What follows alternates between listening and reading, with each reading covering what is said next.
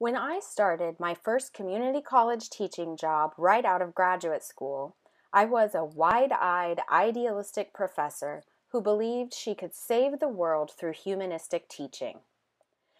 As an upwardly mobile Chicana and first-generation college graduate myself, I had a passion and drive for humanistic education because it had saved my world.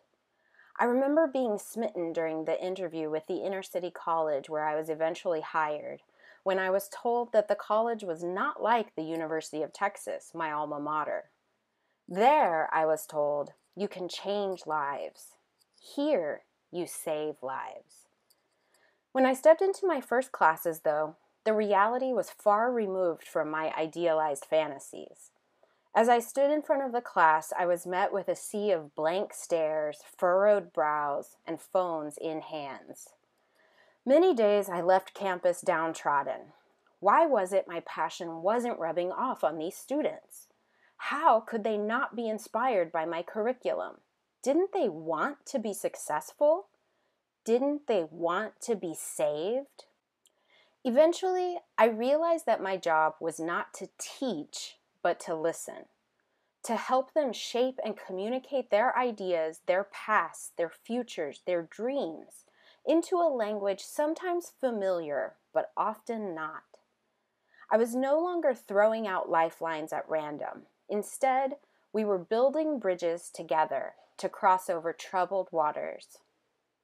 But not all students made it across. I'll always remember the student who walked his super clean Jordans into every single class, skillfully avoided my welcoming nod, logged into his computer, and promptly put his head down and slept for the rest of the class. The truth was that he knew as soon as he walked into my classroom that I couldn't help him meet his goals. The truth was I never took the time to learn what his goals were. I hardly ever spoke to him and never reached out to find out why he was in the class, why he was so tired, why he attended every class without submitting any work of his own. To this day, I see him, or versions of him, in every class I teach. And sometimes they're dreamers who never speak up because they're embarrassed of their English or anxious about their status.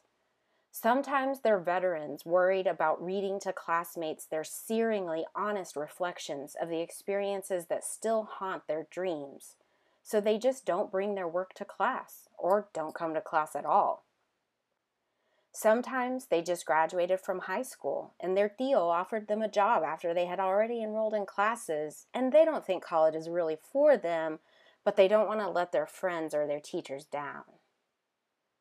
Wanting to save these students led me actually to fear them, to fear the consequences of failing to help them.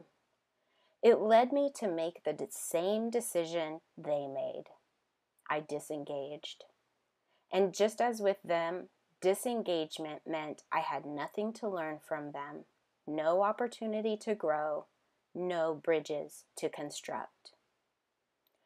Becoming equity-minded as an instructor, capable of building bridges with the quietest, least engaged students, means recognizing that I am no one's savior.